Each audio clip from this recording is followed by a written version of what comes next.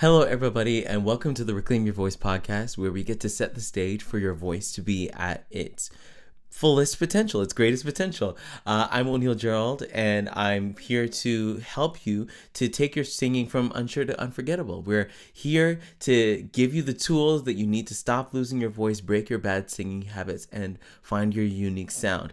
I haven't done this in a little while, so I wanted to kind of help you to remember who this is for, and help you to see if this is for you. This podcast is for you if you are singing every week, but you're losing your voice after you finish. This podcast is for you if you are trying to better your singing, but you find yourself plateauing in your practice and not getting better. This podcast is for you if you've always struggled with building your confidence in your own voice and aren't quite sure if you'll be able to hit the goals that you have for your music. And this is really this particular episode is really going to speak to that. But this podcast is for you if you secretly believe that you can't sing. And I really like I'm already jumping ahead. I already like the topic that we're getting into today, because it's kind of something that was kind of bubbling on my heart for a little while, because I speak to a whole bunch of singers on a daily basis, and a lot of them have so many different stories of, whether they are not singing, whether they're having trouble in their in being able to understand their voice. But I find that a lot of, if not most, of the singers that I speak to, the problem that I see the most is that these singers have problems in their confidence. And it's funny because when we look at a lot of the people that we revere, all of the best singers that we revere, we tend to, especially as singers that are aspiring to be in the place that a lot of celebrities are, we just tend to lust after what they have and lust after the position. And we expect that all of our vocal issues will either go away when we get there, or our getting to that level of success will mean that we have none of the issues that we are currently experiencing. But just like the title is saying, performance does not equal confidence.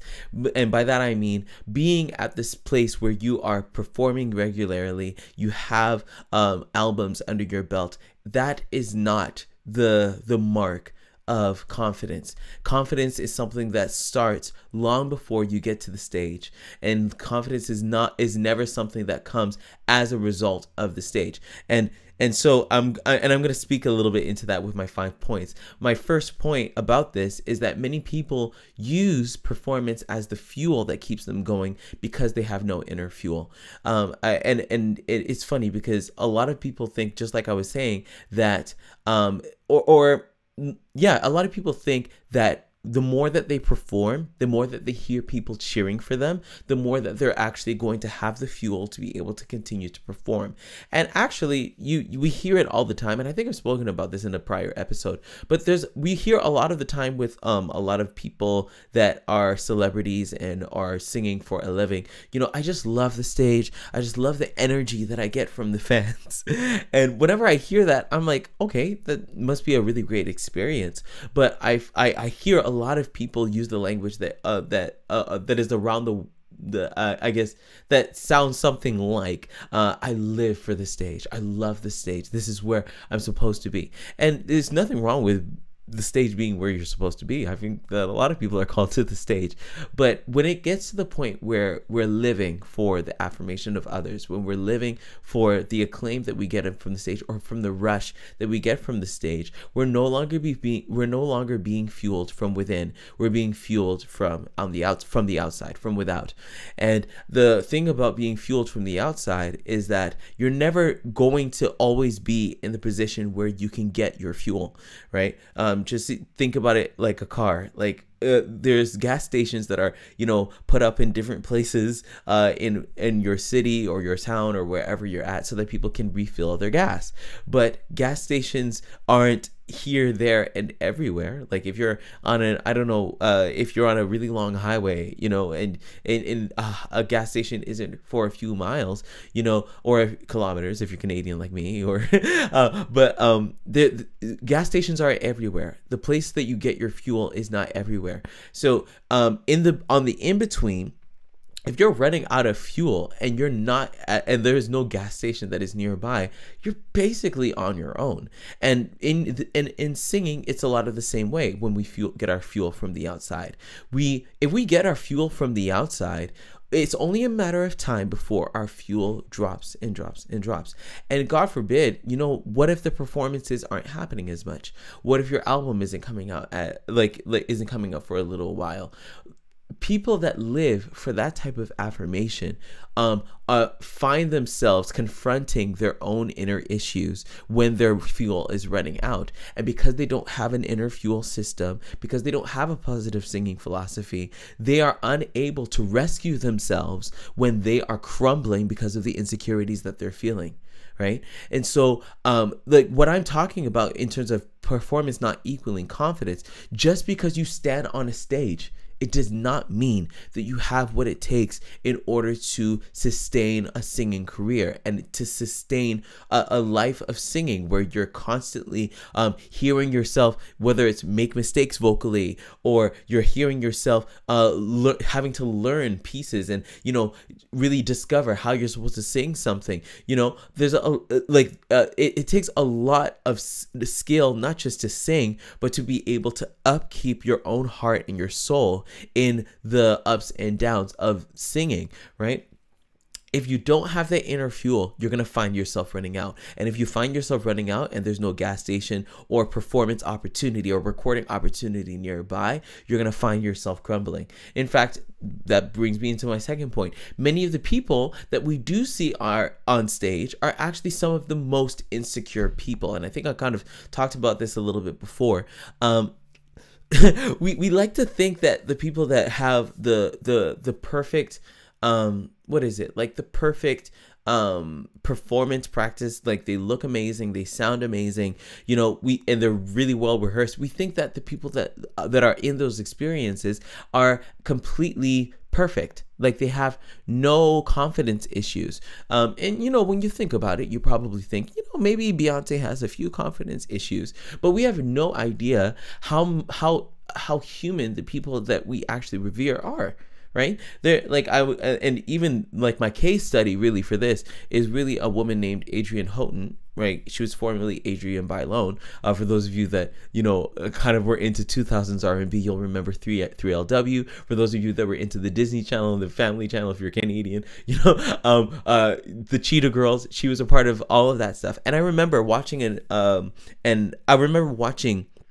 a clip of her on her talk show, The Real, and she was talking about why she stopped singing. Because I realized, wait a minute, because 3LW and the Cheetah Girls was kind of popping off in the 2000s, but when it came from like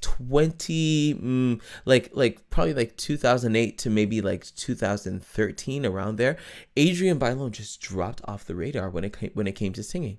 I was like, in fact, when I saw her on The Real, that's the first time I saw her in a long while, and there was this video clip that they put up where she's literally answering the question, why Adrienne stopped singing, why I stopped singing. And I'm actually going to play a little bit of it for you, because this is really going to help us to see, what's actually going on here.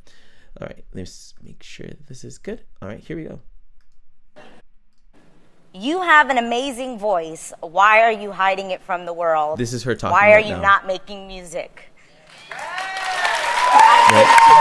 This is a question that she's being asked right now. Oh, really? Mm-hmm. Really. One, I'm scared to fail. So I've had this solo album, People, that I've been saying is coming out for the last 5 years. I'm scared to fail. I don't like the sound of my own voice. What? Wow. And that's honest. In 3LW, I probably enjoyed the music side more. Wow. Because it was like R&B, it was more of my thing. But I felt like in Cheetah Girls, they praised the fact that I sounded so young. And as a 31-year-old woman, sometimes I hear myself recorded, and I still think I sound really young. Yeah, yeah, and I'm gonna even stop it right there. And I really appreciative of the vulnerability that Adrienne is showing here, because I think that it's really useful for a lot of you that are actually going through something similar. Because a lot of the things that Adrienne said, a lot of the time, we would think that somebody that has been successful like she has in singing on so many different stages and sounding the way she does. Adrienne Houghton sounds amazing. I really love her voice. But with the way that she sounds, you would think that she doesn't have any of these insecurities. But for her, she ended up having a period where those insecurities actually took a hold of her singing career, where it took a really long time for her to get back into singing. Thankfully, she now has she did a Christmas album that was that was her first solo project, but it took a while for her to be able to get there, right? And I just need you guys to know, like, the people that we revere are not as invincible as we think they are, and the stage has not made these people any more invincible. In fact, the stage has probably done more of a work of exposing what the insecurities that already are there. And when you don't have that inner fuel, like I'm saying before, it ends up like leaving your singing career in shambles, and your love for singing in shambles, because you're hitting against an emotional wall that is killing you, and either you're not getting the help to actually address what you're actually hitting. And I'm not just talking about just simply your mental health. That's even a different topic. But I'm just even talking about your own perspective of your singing and your voice. Like, you're hearing Adrienne talk about the fact that she feels like, as a 31-year-old woman at the time, that was like 7 years ago, as a 31-year-old woman, she felt that she sounded pretty young, and you could even hear in her voice the amount of disdain that she had for her own voice, right? Like the stage is not gonna help you to get over your own insecurities. It didn't help her, right? I'm thankful she found her help, right? But there's a lot of you that are stranded, right? And that actually kind of leads me to my third point. The stage and fame has killed so many people because they didn't have the singing philosophy to withstand its pressure, right?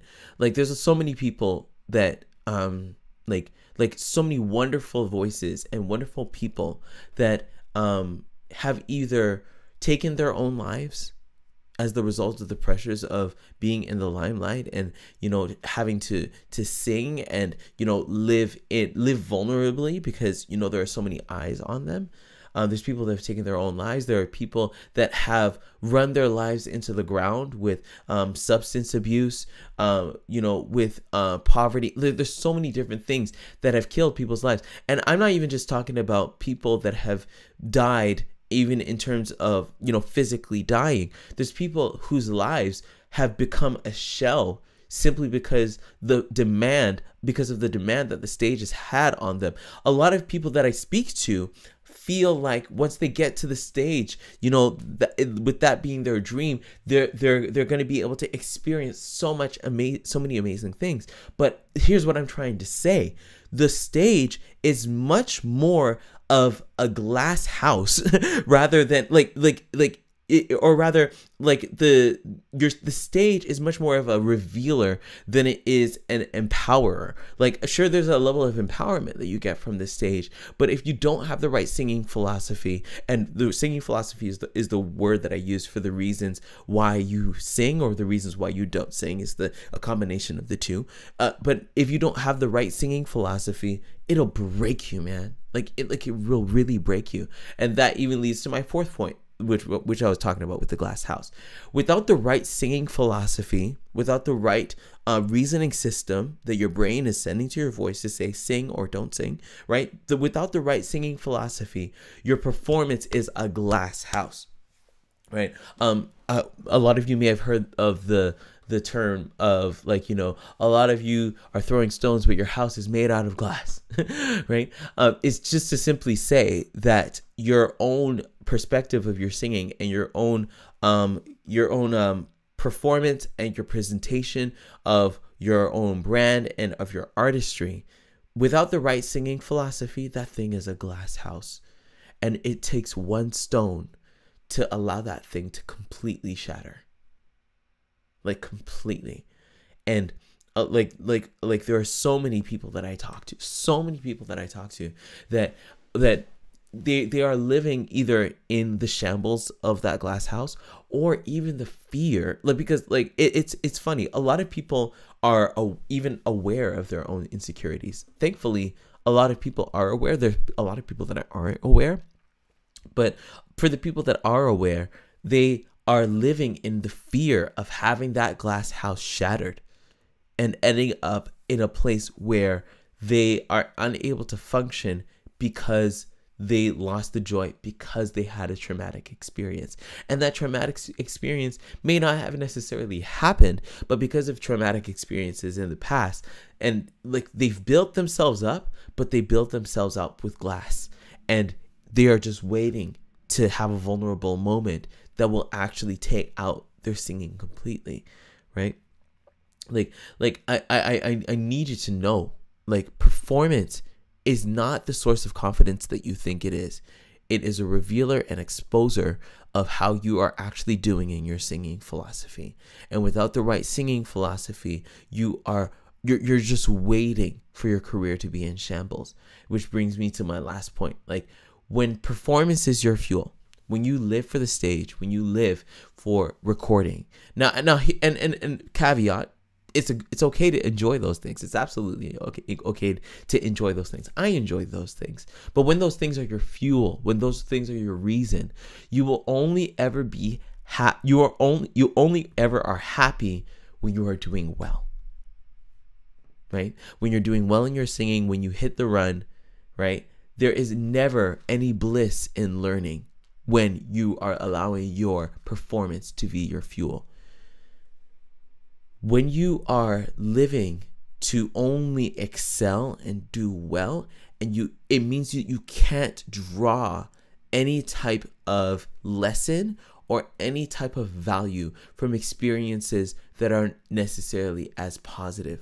When you crack, or when you are singing and you're actually trying to build your voice, you're trying to warm up, and it's not coming out the way that you want it to, it's robbing you of that complete happiness. Like, it's like you're only ever happy when you're a-okay and you're doing well, right?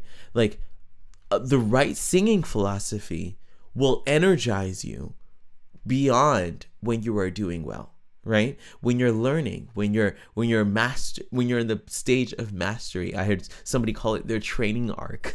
You can enjoy the training, right? But a lot of you aren't enjoying the training. A lot of you aren't enjoying the journey. You don't feel empowered. You don't feel energized, even though singing is what you love, right? And that's why I've literally set aside time in my schedule to speak to those of you that are, you're not necessarily, in school, trying to figure this thing out, but you've actually graduated, and you're now in the professional world. And this is where you're having trouble. Even a lot of you are working your 9-to-5s, and you're afraid to actually even continue to do the singing that that you're called to, because you are living in that glass house, right? And that's why I've set aside time to actually speak with you. So if that is you, if you're at a stage where you're like, you know what, I am ready to finally sing and actually sing with confidence, I want you to book a call with me at reclaimyourvoice.ca/call. And let's have a conversation, because I don't want, I know I've signed up for me in my life to help you guys to actually figure out, where you need to be. And we can make this a conversation. We can actually talk about what it would be to actually have those next steps to you actually singing with confidence, right? And you being able to actually be a master over your own singing philosophy and not a slave to your insecurities, all right? So I'm glad that you were sitting with me and talking to me today. Shout out to Adrian Houghton /Bylone. I really love everything that you're doing right now. And she's actually she's really killing it. She's singing a lot with her husband, Israel. I'm really glad for you, and I'm thankful for your vulnerability. And for everyone else, definitely stick around for more episodes of the Reclaim Your Voice podcast. And let's be on that journey to reclaim your voice. Reclaiming my voice. I'm O'Neal Gerald, and please subscribe to this channel, like this podcast, and follow this podcast on wherever you're listening to this podcast, on Spotify or Apple Podcasts, wherever. And I'll see you in another you'll hear me on the next podcast episode. All right, you guys take care. Bye.